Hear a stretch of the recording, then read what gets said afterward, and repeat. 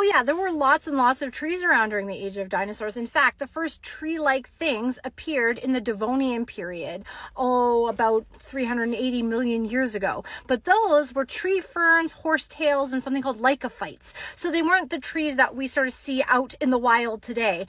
There doesn't exist a grouping of plants known as trees specifically. Like, not all trees that are alive today came from a single common ancestor.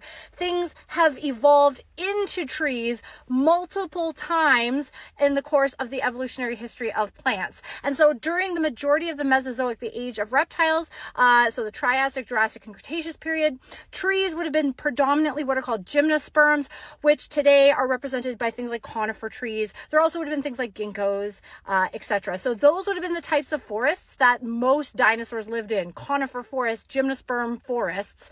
There were, as I said before in the earlier video, there were these early angiosperm plants, but I am not a paleobotanist, so I actually don't know the oldest angiosperm tree that has ever been discovered. So I don't know when flowering plants evolved to be tree-like like they are today. So that's something I guess I get to look into and learn more about. So thanks for this question.